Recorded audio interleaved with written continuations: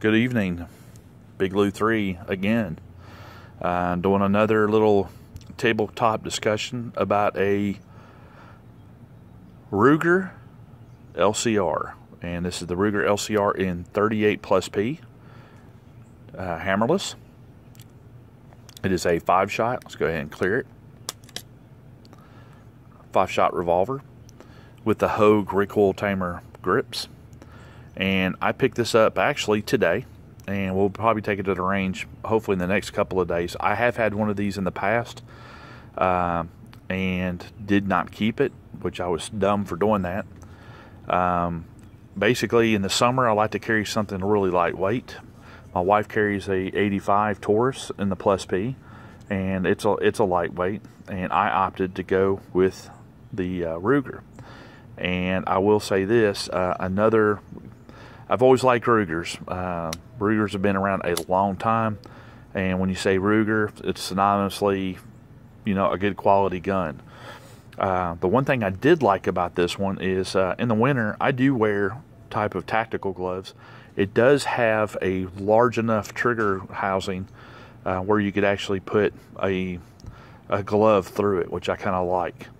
It does have the same technology. It has the metal shroud barrel, all plastic body, and then of course your metal trigger and your release for your cylinder, and of course your metal cylinder. One thing on this one that I am very pleased about, and I'd like to say this definitely, if you ever get a chance to use XS big dot sights, they are phenomenal. I got turned on to these about, I'm going to say 2 or 3 years ago, from Stephanie Pasternak from XS, and she has been a supporter of my gun company, and sent me a whole bunch of product information and just all kinds of good guy stuff. And this one actually came equipped with it, so of course I couldn't be happier. And just a quick thing, a little side note about XS. I really like the big dot concept. I am a bifocal wearer, and I've within the last couple of years learned to shoot with both eyes open, and you get such a quick target transition and acquisition using that type of sight. And so I highly suggest it. It is an awesome investment. And so XS sights, so you need to check them out. So give them a plug because they have a very good product. I saw their booth at SHOT Show and looked at all the products that they're coming out with for the AK, the AR, and all that, and I cannot boast on them enough.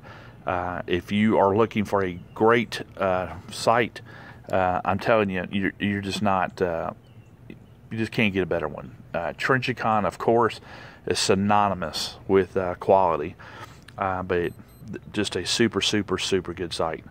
Now back to the Ruger. But like I said, very lightweight, and I've got big hands, and they kind of swallows it up. So I really think that Ruger has come out with, again, a formidable handgun. This one was going to be making its way to the range, and I'm hoping it performs as well as I know it will. And price point on these, I was very fortunate to come across this one. This is actually a used one, and I got this at a local gun dealer here in town. I got this for $379. A new one is around $429 to $450. So, but the only thing is, the reason I jumped on this is because of the sight. So, price point I think is a good, an excellent price point, and I think 38+P is a excellent concealed caliber. I'm primarily a revolver type person, although I do like Glocks and all that. I think a wheel gun, in my opinion, for myself, and I speak for myself, and it's my opinion, I think a wheel gun is a excellent protection weapon, not only for the home, but for carry. So if you get a chance to actually come across one of these, I would highly suggest it. You know, these polymer guns that they are coming out with is getting to be the thing of the future. I mean, it's on us. You know, we thought it was all awesome when Glock came out with it. Now all of a sudden they're starting to come out with handguns and revolvers, and I think that's a good market to be in. So if you get a chance, definitely pick up a Ruger LCR by Sturm Ruger, who have been in business as long as, or maybe less, than Smith & Wesson. And you can pick you up one of these little bad boys in the 38+P.